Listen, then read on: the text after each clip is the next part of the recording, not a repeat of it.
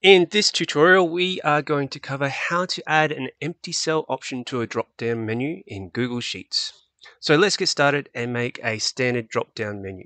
So I'm in cell A2 here. I'm going to right-click, scroll down to data validation here.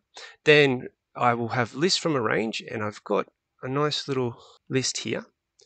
So I'm going to select this. So I'm going to click on Select Data Range, and then click Sheets, Docs, Forms, Slides, and I'll add in this empty space here, hoping that that will come into my drop-down menu.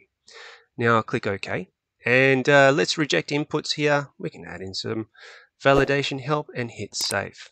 Okay, so when I open this, I expect to see Sheets, Docs, Forms, Slides. Will I see the space here? Let's have a look.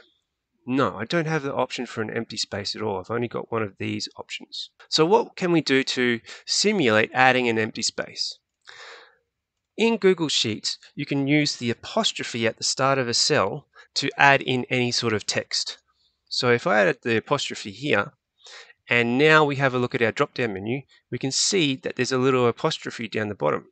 So we probably don't want to see the apostrophe, but let's see what happens when I click it.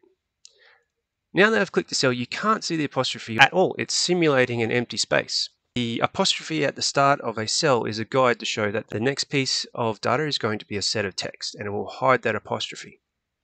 Okay, that's how you add an empty cell option to a drop-down in Google Sheets.